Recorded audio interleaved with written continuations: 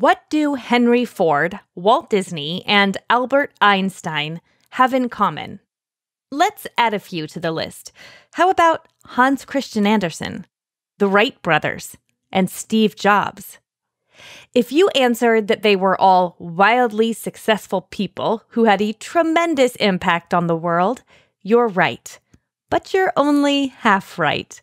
They were all also dyslexic, and they accomplished great things not despite their dyslexia, but at least in part because of it.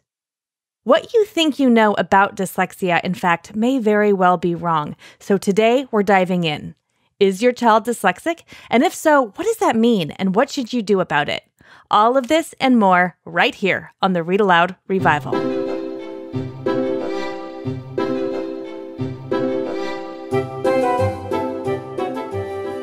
You're listening to the Read-Aloud Revival podcast. I'm your host, Sarah Mackenzie, homeschooling mama of 6 and author of The Read-Aloud Family and Teaching from Rest. As parents, we're overwhelmed with a lot to do. It feels like every child needs something different. The good news is you are the best person to help your kids learn and grow, and home is the best place to fall in love with books. This podcast has been downloaded 7 million times in over 160 countries. So if you want to nurture warm relationships while also raising kids who love to read, you're in good company. We'll help your kids fall in love with books, and we'll help you fall in love with homeschooling. Let's get started.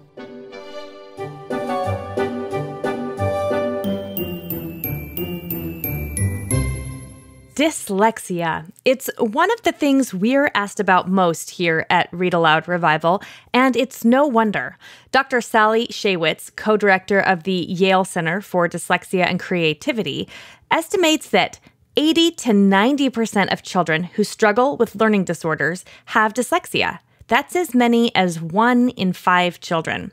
Also, dyslexia is highly genetic, which means if one of your kids struggles with dyslexia, it's pretty likely that another one may as well. Today, we're going to talk about the signs of dyslexia, how to spot it, and what to do if you're pretty sure your child is indeed dyslexic.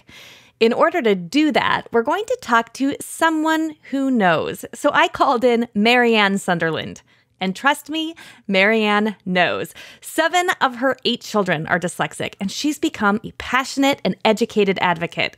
She runs the website homeschoolingwithdyslexia.com, and she authored the book I recommend you read first if you suspect dyslexia in your home. It's called Dyslexia 101 by Marianne Sunderland. We'll have a link to it in the show notes. There are a lot of misconceptions about what dyslexia is, so I asked Marianne to start our conversation by describing dyslexia to us so we have a better understanding right from the get-go. There's a lot of misunderstandings about dyslexia, but at its core, it's inherited brain wiring difference that affects a person's language acquisition skills. So it's inherited, it's genetic. It's caused by a difference in brain wiring. And the weakness that you see is difficulty with the language. It could be with the written word. It could be hearing. It's processing delays or processing lags. In the 1990s, Sally Shaywitz and her team at Stanford, they did a test, or they did functional MRIs on the brains of good readers and not so good readers. And they found that in the not so good readers, the impulse went from the eye with 20/20 vision. The good readers, it went straight to the reading center of the brain. But the not so good readers, the path was much more convoluted. And so they discovered then that it really was just a brain wiring difference. And what's cool about dyslexia and what they're finding out more and more now is a lot of the strengths that are associated with, on the flip side of that weakness, where say they're not very detail oriented, they can also tend to be entrepreneurial or inventive engineering, like some of the famous names that you mentioned in the intro. This is a strength of dyslexia. And so it's kind of cool. Like now people are starting to look at dyslexia. Yeah, it's tough when they're learning to read and write, but as they get older, they're all full of surprises. Yeah, I think at least for me, for so long, I thought of dyslexia as a learning disorder, but it feels like what you're describing is more just of a learning difference. Like there's nothing wrong with a dyslexic brain. It's just wired differently than a non-dyslexic brain. Yes. One of the myths about dyslexia is that it's just low IQ. Whenever you see someone who's not spelling well, your first instinct is, oh, well, they can't spell, right? They're not that smart or whatever. But actually, they almost always have average to above average intelligence. So it's not a true disability in the sense of the word. Yeah. Yeah. Which makes sense because I think in your book, Dyslexia 101, that was one of the things you mentioned was you have this bright child who can engage in conversation and is otherwise, is very bright. And yet they struggle so much with these language processing, which shows up as having a hard time maybe learning to read or struggling to spell or write. And so then that's sort of the red flag. What are the warning signs? What should we be watching for that could be an indication that our child might be dyslexic? So you can Google lists, and there's lists on my website, but essentially you're going to see like an otherwise bright child struggling to master just the concepts of reading. So they may have trouble remembering their sounds, just the basic sounds, especially vowels. Vowels can be especially I and E, short I and short E. These are very similar. So you'll see that. You'll always see difficulties with spelling. Now, a lot of kids struggle or they'll spell phonetically while they're young, but after a couple of years of instruction, they should be learning more how to, remember sight words and so forth. So as a child gets older, you'll see reversals beyond first grade. So they're reversing their B's and their D's and their P's and their Q's and whatever, lots of other things. But some other things that you don't always recognize or you may not realize is things like tying shoes. Very difficult for kids with dyslexia. Rhyming is a big one. So being able to pick words that rhyme is always difficult. Prepositions like up and down or yesterday and tomorrow, or, they have a really hard, my 17-year-old the other day got yesterday and tomorrow mixed up. Because she just wasn't thinking, it just kind of came out. So directions can be hard for them. So there's lots of little things. And then when they're reading, you'll see them guessing a lot. So whereas a child with some phonics instruction is being taught, to sound things out, they're kind of looking at the shape, they're using context. They're like, well, it starts with a P, and they kind of guess. They'll also skip small words and sentences. And you'll see things like a sight word like the. They'll see it in a sentence and you'll say, well, that's the word the, And then on the next line, when the comes up again, it's like they never saw it before. So you're laughing. I'm nodding. Our listeners can't see me nodding vigorously over here, but because when I first realized that one of our kids was dyslexic, and now I'm realizing, I more recently have realized that several of our children are dyslexic. The first time I realized it, and I was looking at this list of possible warning signs, and one of them said something about calendars and sequential time being a difficult thing to learn. And I know with one of my kids, I really thought this child will never, ever, ever learn the 12 months of the year. Never. Like we can go over it. It does not matter how many times we go over it. And then of course you're saying, the vowel sounds. And I just had a reading lesson this morning that I just thought, wow, this is okay. I just reread Dyslexia 101. So I am feeling very energized and optimistic, but otherwise I would have gone, oh my goodness, I cannot believe we're still doing this. Yes. And it's a very common, that's why it's so good to just, like you read the book and you're like, okay, these things are normal because our kids are really trying hard.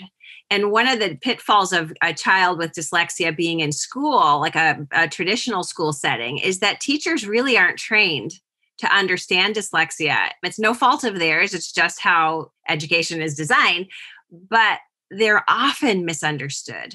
They look lazy or like they're not trying or not paying attention. And the irony is they're really trying harder than any other kid. They're really, really trying to remember. They're trying to focus. A lot of kids with dyslexia also have some kind of focus struggle, whether it's ADD or ADHD, somewhere between 40 and 60% of kids, with dyslexia will struggle with that too. So it's so important to just understand and be gracious. And we can talk more about that, but having homeschooled 8 kids to read now, and 7 of them were dyslexic. There's a special seat for you in heaven, I think. When my one non-dyslexic kid learned to read from Explode the Code, I seriously went in my room and just cried a little bit. I was like, oh my gosh, Yeah, I hear other people say, my child just taught themselves how to read. That's what my mom says about me. In fact, and I don't remember learning how to read at all. And I thought maybe out of 6, I'd get one that could teach themselves how to read, but that didn't happen for me. Is that right? Yes. And so that's how a lot of kids learn to read. You just give them a little instruction, a reading rich environment, read to them, right? And they learn to read. And I actually really thought I was hard on myself. I thought I was doing things wrong. And especially because my oldest was dyslexic and we had just started homeschooling, I got a lot of flack from well-meaning family, like, maybe you should put him in school. And it was like, maybe I should, but can I share a story? Is this? Please, Okay. yes. Okay. So when my oldest son was 10, or was he 9 or 10, and we had 4 kids, we took a 3-year sailing trip.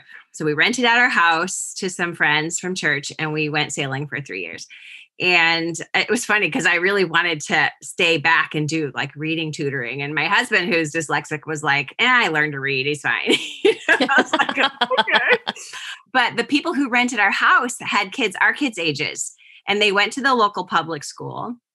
And lo and behold, their oldest daughter had dyslexia and she was ridiculed in class. Like, you would think, we live in a fairly like upper middle class, educated area, but this teacher came in and it would make her read in front of the class and then embarrass her. And she was ridiculed by the teacher, not even by the students. Wow.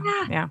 And so, we came back and, I still had that thought because we were still trying to teach him to read, while we were out there.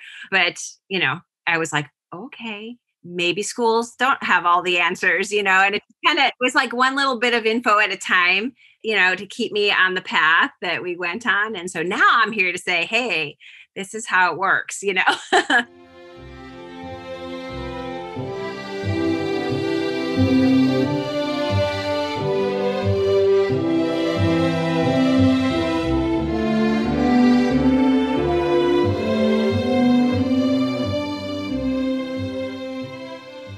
Every homeschool parent, I think at one time or another goes, am I ruining my kids? Am I actually destroying their education by trying to do this myself? And first of all, that's such a normal feeling. We all feel that way, although we don't talk about it often enough, I think. But then to hear, we do tend to have that default of, they would probably get a better education if it wasn't me teaching. So for you to have that experience where you found that actually what you were able to give your son at home was better than he might have gotten at school, very likely in this situation, is really encouraging, I think, for a lot of us to go, okay. It really was. It really gave me just enough strength to keep going. And I think that was, we got back when he was 12 and he learned to read that year. We used the great illustrated classics. Do you know what those are? You get them off eBay and stuff, where they have like big print and a picture on every other page. And someone said to me once, I'm glad my kid was dyslexic because they didn't read a bunch of junk. Yeah, that's right. They bypass a lot of the stuff you don't really want them to read. Because it takes them so long to read. My library is sufficient. They don't have to scour, the Thousand Oaks Library. Yeah. Yeah. So we're going to get into, in this episode, I'd love to just get into a few more nuts and bolts for people who are listening who think, wait a second, I think it's possible that one of my kids is dyslexic, or maybe more than one of my kids is dyslexic. And what I found, first of all, listeners, I want to highly, highly recommend Marianne's book, Dyslexia 101. It's a quick read. I know as a busy mom, if I see a big old tome that's like going to take me a long time to get through, I feel like it's one more thing to my to-do list. But I would suggest Dyslexia 101 as the first place you should go if you suspect dyslexia in your kids, because it's quick. You can read it in an evening. It's practical and it's encouraging. So whether or not you're thinking of your 4-year-old, your 8-year-old, your 12-year-old, or your 16-year-old right now, as we're talking, this book is going to have some tools for you, next steps, and some encouragement along the way. And actually, that kind of leads me into my next question, Marianne, which is, do kids grow out of dyslexia? And can we talk about the genetic component for just a minute?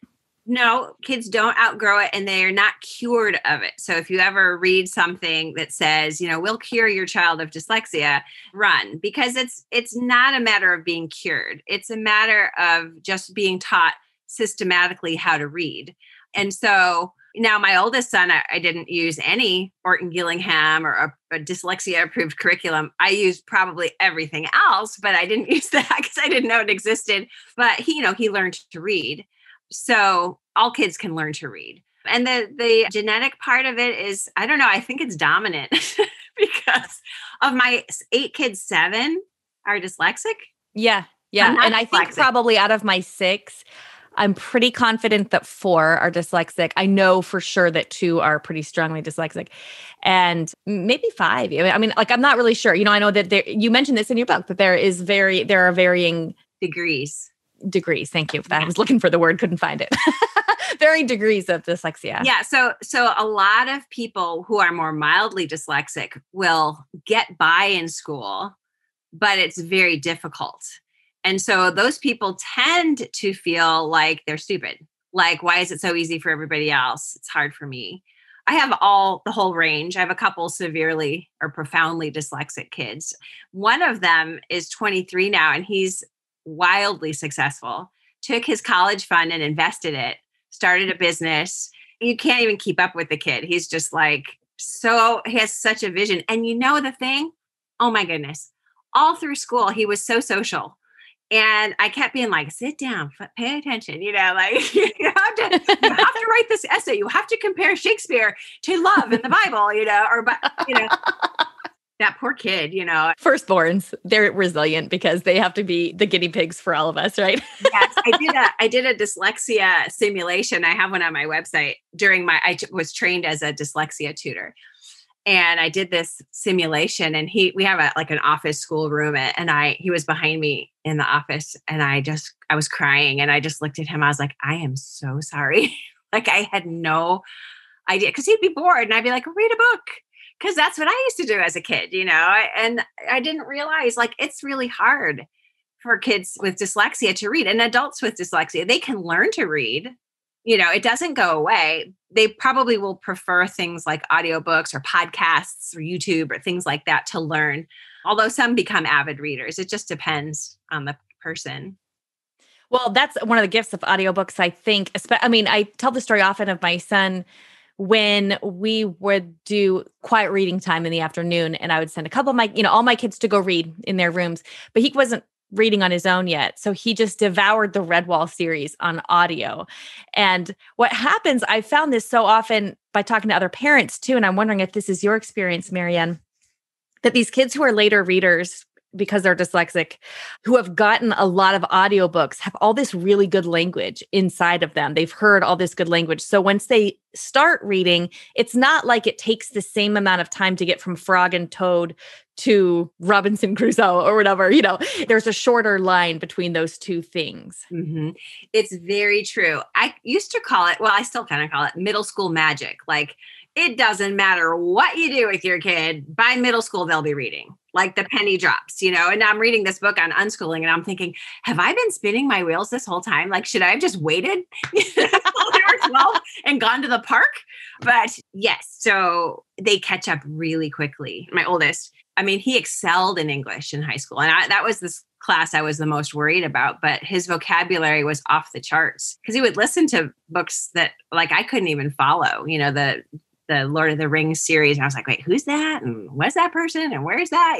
And he's just like boop, boop, boop, boop, boop, processing all of this information and building pictures in his head. And this is making me think, because I think we put a lot of pressure on ourselves as homeschooling parents to give our kids everything they're going to need to succeed, right? Like whether or not we do a good job or not is going to be impact the trajectory of their life. And to some degree, of course, that's true. But I was just thinking about this the other day, because my oldest is a freshman in college. Actually, she's a sophomore now. She finished her freshman year a little early. We never really did a grammar program. Well, fast forward now, and here she is, an English major with a concentration in editing and publishing. Even just when she graduated, she was still, I'm sorry, Audrey, I'm totally telling on you in this episode, and you're going to hear it, I'm sure. She was using commas like cupcake sprinkles is what I always thought of it. Like, she would write this beautiful essay, like a really good essay. And then I think she would look at it and go, well, there should probably be some commas in here and I don't know how to use them. So I don't know where they should go, So she'd kind of sprinkle them throughout. So the summer between her graduation and college, she did one of those really skinny workbook things that's just like commas. I mean, I can't even remember what brand it was. It doesn't even matter. It was just one of those little workbooks that's like how to use commas. She did it in like, I don't know, a week or something on her own. And now she can use commas and she's doing just fine. So it's like one of those things where we kind of think we have to slave over all this curriculum for years and years and years to make sure our kids get it. And that's not always the case. It's not at all.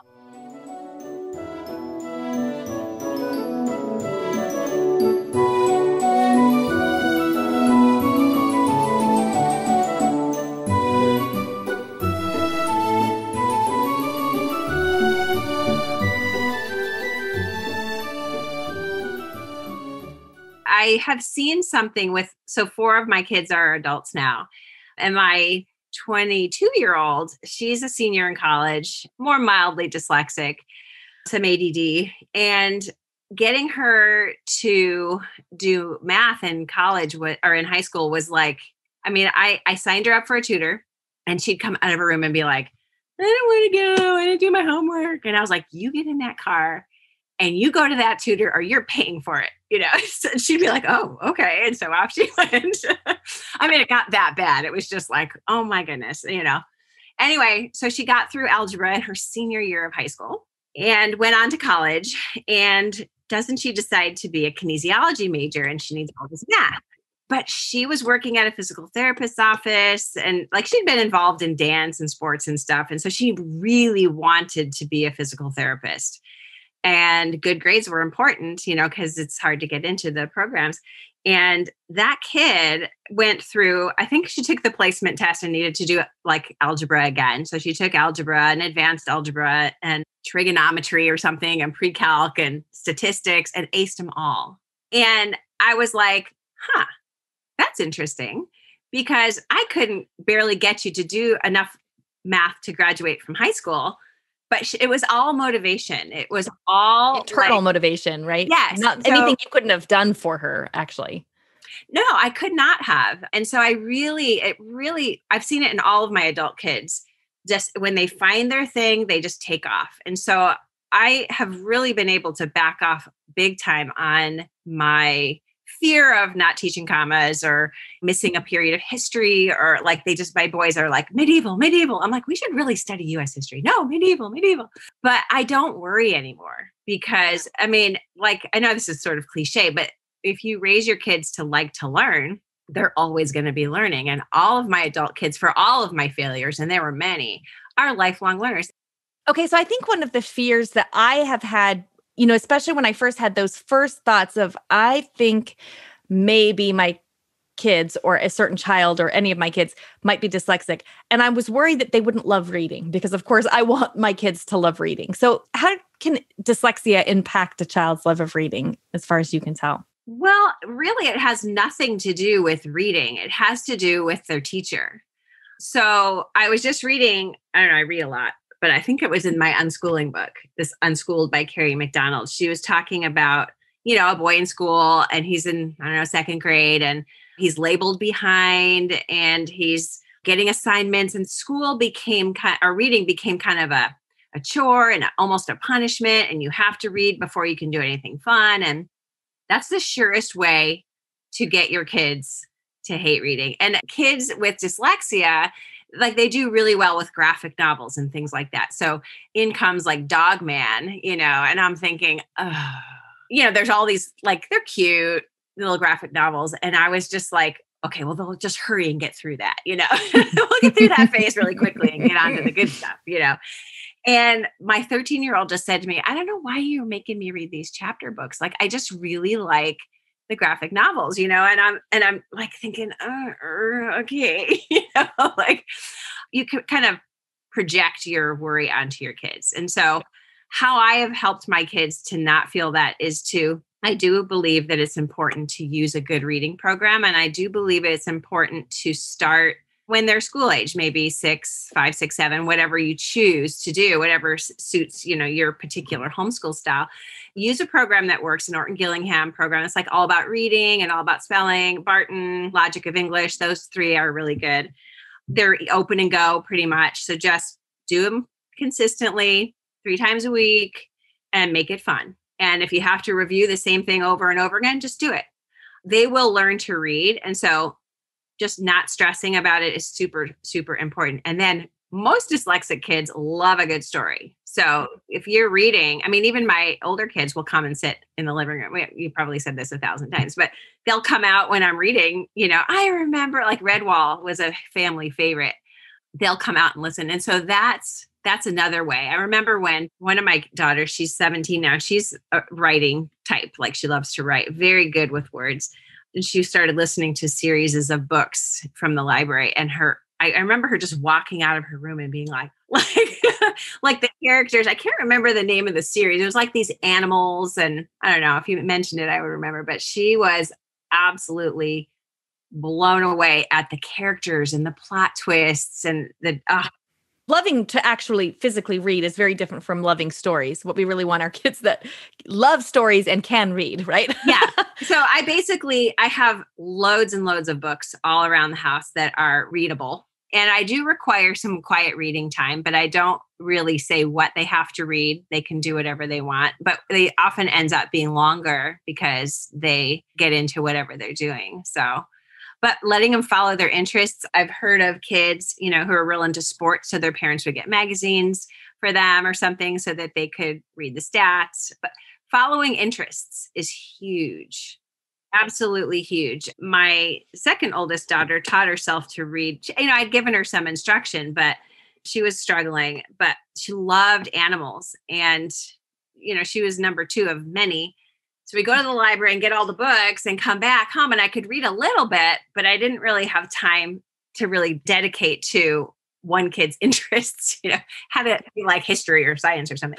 But she would sit down with those books, and she basically cracked the code of reading because she wanted the information.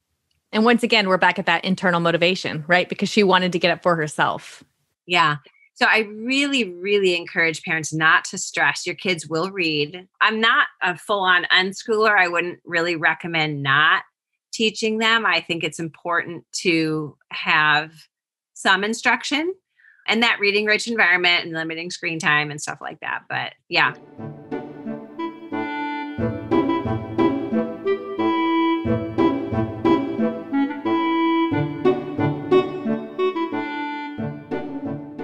We'll get into a little bit more on the details of those Orton Gillingham methods and why that works in our next episode, because I told you, listeners, I'm so interested in this topic, and I know so many of you are interested that we're doing 2 episodes on dyslexia.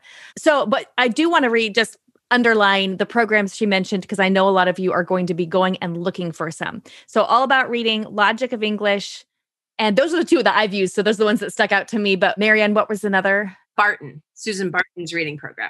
Yes. Excellent. And, it's interesting because the first time I thought, I think I have a kid who's dyslexic. I don't think he's going to learn reading the same way that I expected him to learn to read. I had tried all these different reading programs, and he was 9. Let me think. He was about 9. He might've been a little like 8.5 or something when I moved over to All About Reading, and didn't know that it was because it was Orton Gillingham or that it's especially good for dyslexic kids or anything. But that's the program. I mean, he was in the middle of All About Reading level 3, and he went from reading Frog and Toad to reading these really long novels, like in this really short amount of time. And I remember thinking, this program is magic. And now I know why. And now whenever anyone says that to me, like I ask, well, how old were they? Because remember the middle school magic. You have to be really careful, because people will say, I tried this like vision therapy thing, which dyslexia is not vision based, right? It's processing. And they'll be like, oh, I just couldn't believe it, and I'll say, well, how old were they? And they were 12 or 13. And I'm like, that was middle school magic. That wasn't the program. So then I think what I might be hearing you say then is that there's a couple ingredients. You need a read aloud a lot so that your kids want to read. So they have that motivation to want to get good stories. They need a good systematic reading program that's good for dyslexic learners, that works with the way their brain is wired. And then they need time. They just need time. Yeah. Mm-hmm. And I also, like, if you have a child that is kind of aware of their, like maybe a younger sibling is reading better than them, or Sunday school, they realize, oh my gosh, like these other kids are reading and I can't. I really am a strong believer in acknowledging that they're dyslexic. I wrote a children's book on it as well, because if you don't tell a kid that there's a reason why they're struggling, they're going to assume what everybody else is assuming, that they're not very smart. And that's a rotten way to grow up, and just explaining what it is, and then explaining to them the strengths. And that if you're a Christian, like for my kids, I've told them, you were created by God with a purpose. I know that there have got to be listeners today who are listening, thinking, oh my goodness, there are so many things in my head, so many things bells are ringing for them as far as what might be happening in their child's reading life, their child's learning life. And one of the things that was discouraging to me at the beginning of learning about dyslexia was finding out that, it's quote unquote best for a dyslexic child to be remediated or get that systematic reading instruction that's really good for dyslexic kids starting at a young age. But what about those who are listening who have kids who are 12 or 14 or 15 and their parents are realizing, oh, I think you might need to learn a different way? What do you have to say for them? Is it too late? Did they mess it up? No. So there's a couple points. One is, if you feel like they need remediation, if you feel like their reading and spelling is still it still needs help, you could hire a tutor. You could use something like All About Reading. I recommend this program called Reading Horizons. It's an online Orton Gillingham program, and they have 2 levels, one for kids, I think 4 to 9, and one for 10 and up. The one for 10 and up is gold. It's like, there's a lot of people that like teaching textbooks. It's like teaching textbooks for reading. It's just systematic. There's no bunny rabbits and butterflies, it's just black and white, systematic. And I often run my kids through there once they've learned to read. I'll just run them through and they learn all the rules. So you can remediate an older child, and you can offer them accommodations, which are things like audiobooks. It's things like assistive technology where they can speak their papers, or you can scribe for them. It's never, ever too late. Like, if you realize that your child has been struggling because of dyslexia, learn about it together. Like, it's part of school, right? Just start telling them about what dyslexia is and the famous dyslexics, like you were mentioning, and give them the support that they need. My one son, who's profoundly dyslexic, the older one, he was doing his Eagle Scout project. And he would come to me because it was a lot of paperwork. And he was like, Mom, can you help me with this? And I'm like, look, bud, if you're going to be an Eagle Scout, you need to do your own notebook. And his tutor was like, oh, my goodness, and she was like helping him to fill out all this paperwork. And, I came to learn later that all of the kids who got Eagle Scout, all of their parents helped them with the paperwork, whether they were dyslexic or not. And I was like, oh, so you really cannot help a kid too much. When they don't want help, believe me, they're going to tell you they don't want any help, right? That's true. So I would rather err on the side of helping too much as opposed to not helping enough and leaving them stranded. You know what I mean? And that's always, isn't that like the struggle of homeschooling? It's like, by doing too much and enabling them to be lazy. But with kids with dyslexia, if they need help, I would definitely help them. And just oftentimes writing can be difficult for older dyslexic kids.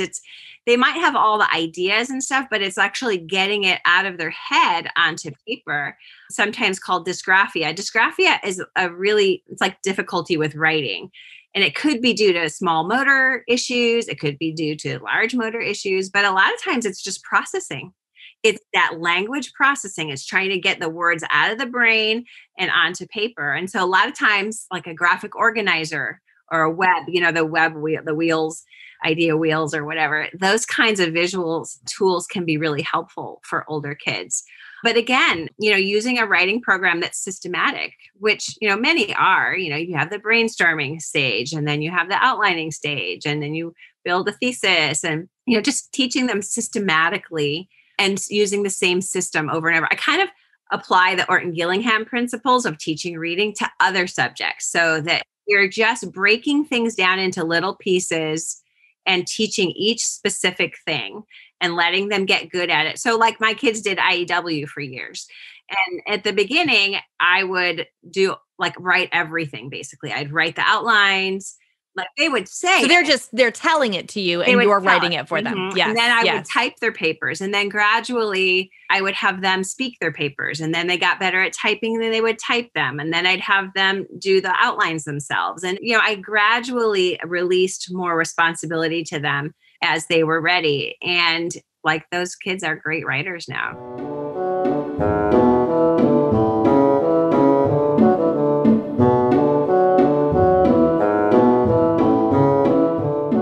It's so fun. Okay, so you mentioned two things in there that you can't help your child too much, which I think is really a watershed idea for homeschooling parents to hold on to, because we tend to think that we're doing our kids a disservice when we're helping them. But Andrew Pudewa, speaking of IEW, the founder of IEW, once told a story about how he was at a school doing a writing training, and one of the students wasn't writing, and Andrew's walking around the room because they're supposed to be, I don't know, brainstorming or whatever. I'm not sure what phase they were in, what stage they were in the program. But anyway, a student raises his hand, says, I don't know what to write. And so Andrew tells him, oh, okay, write this, and tells him what to write. And the teacher who was in the room said, you can't do that. You're doing his work for him. And Andrew said, well, I'm here to teach him to write. So now I'm teaching him how to write. I'm teaching him what to write. That's what it is. It's in our head, we kind of thought that too, right? Like the first time I heard that story, I thought, well, you can't do the work for him. And then you realize, what is teaching? We're modeling. We're showing them what to do. You're getting the kindling going, you got to get the kindling going so that the rest of the fire can go. And whatever it takes, kind of like the birds and the bees, I just give them a little bit at a time. If they're asking, I'll keep telling, but I don't give too much away at first, I just kind of wait until they ask. So good. Well, we're going to dive in again in the next episode. Before we do, what is just your one takeaway for parents from this episode who are listening and thinking, okay, what's the first step? I'm going to tell you that your takeaway should be to go read Marianne's book, Dyslexia 101. We'll have a link in the show notes. You can find it online. Marianne, what would you like to say? I would really say to get educated. Really, I think getting educated about dyslexia is so important, because our kids are really bright and they have a lot of potential, and we don't want to waste a lot of time and energy trying to pound them into these square pegs, so to speak, into a round hole. Understanding how they learn, understanding their strengths, and your kid better than anybody. So you're totally way ahead of the game.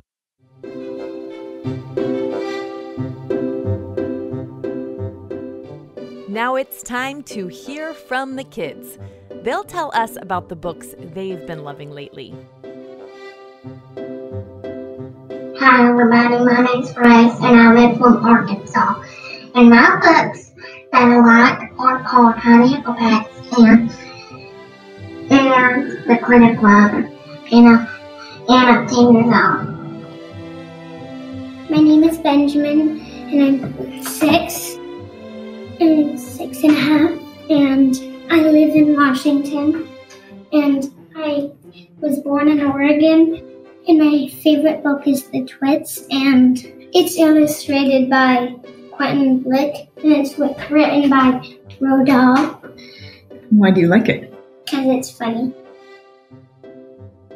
My name is Celestia, and I'm 10 years old, and I live in Washington, and my favorite book is Fablehaven, because it's written by Brandon Mull, and I like it because there's lots of magic and adventures. Hi, my name is Sophia. I am 4 years old, and I live in Ohio. My favorite book is the Dolly book, The Best Loved Doll, because I like the dollies. Hi, my name's Molly. I'm 12 years old and I live in Maine. My favorite book is Little Women. I like it so much because all 4 girls relate to me. Hi, my name's Kirino, and I'm 9 years old, and I live in Maine, and my favorite book is the Harry Potter series, and I like it because there's a lot of action in it.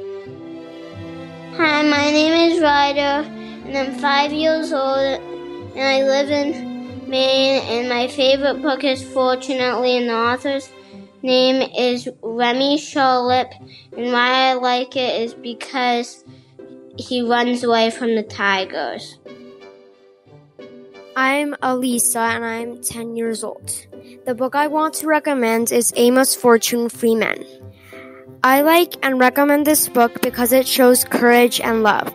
And it also shows how God created everyone and they are all important to Him. In his life, Amos Fortune faces hardships, and yet he has joyful moments too. He saves many close friends, and even though some died, they died after knowing freedom.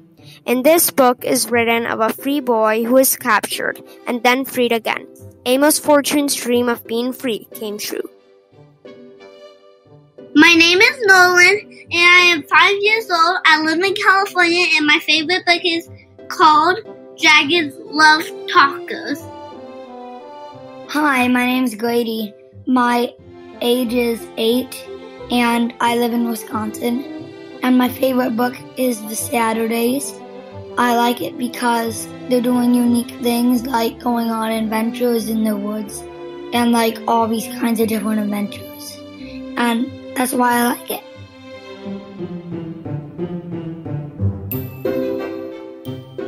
Thank you, kids. Wonderful as always.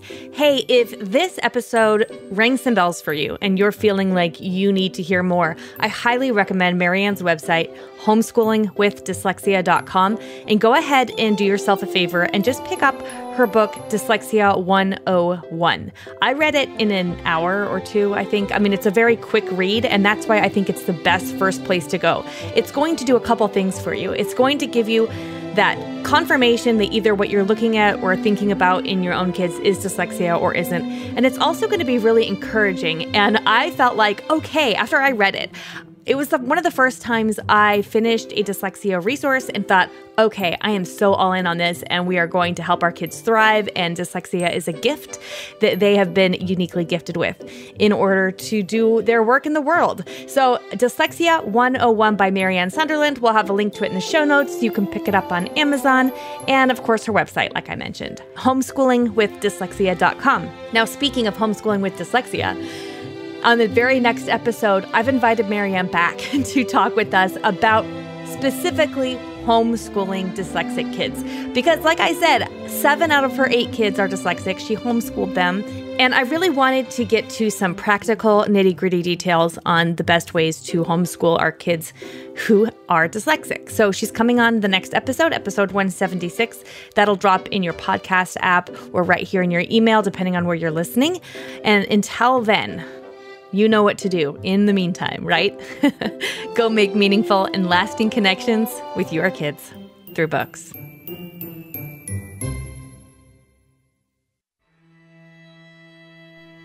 So many of us feel overwhelmed in our homeschool.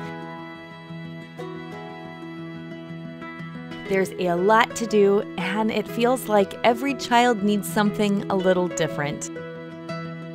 The good news is you are the best person on the planet to help your kids learn and grow, and home is the best place to fall in love with books. I'm Sarah Mackenzie. I'm a homeschooling mother of 6, the author of Teaching from Rest and the Read-Aloud family, and I'm the host here on the Read-Aloud Revival podcast. This podcast has been downloaded over 8 million times. And you know, I think it's because so many of us want the same things. We want our kids to be readers, to love reading. We want our homes to be warm and happy havens of learning and connection. We know that raising our kids is the most important work of our lives.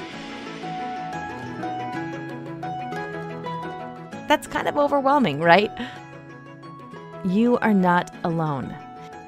In Read-Aloud Revival Premium, we offer family book clubs, a vibrant community, and Circle with Sarah, coaching for you, the homeschooling mom, so you can teach from rest, homeschool with confidence, and raise kids who love to read. Our family book clubs are a game changer for your kids' relationship with books.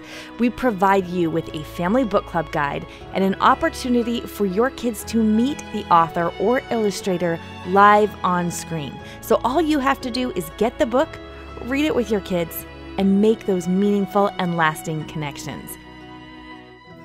They work for all ages, from your youngest kids to your teens.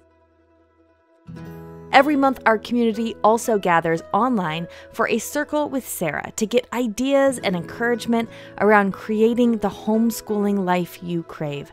They're the most effective way I know to teach from rest and build a homeschool life you love.